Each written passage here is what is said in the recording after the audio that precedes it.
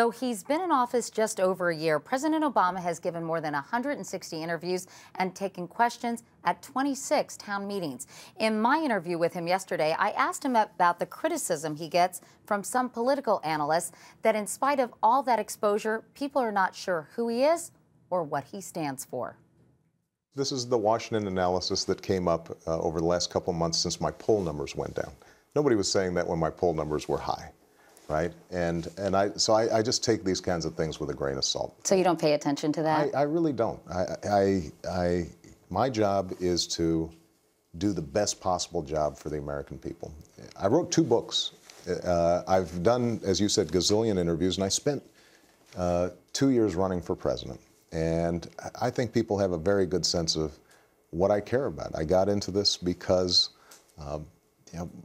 my family had its struggles, and yet somehow I was able to get the best education in the world and was able to ascend to the highest office of the land. And I want to make sure every kid in America has that, not just now, but in the future. And so I think people understand what motivates me. I think the pundits, what they're trying to figure out is why did his poll numbers drop? And Michelle pointed out, if you're the average mom working mom out there, your husband's just lost his job, you're seeing your hours cut back, your home value's lost $100,000 in value, you're trying to figure out how to save for your kid's college education, your 401k's just lost half its value, and suddenly somebody calls you on the phone in the middle of dinner and says, so how's the president doing?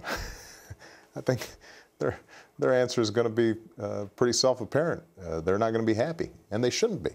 So if we work hard and stay focused on what matters to people in their day-to-day lives and make some occasionally tough decisions, and the economy improves and people's lives improve, then I think we'll do just fine, and everybody will be saying what a connection President Obama has with the American people, which is what they were saying a year ago.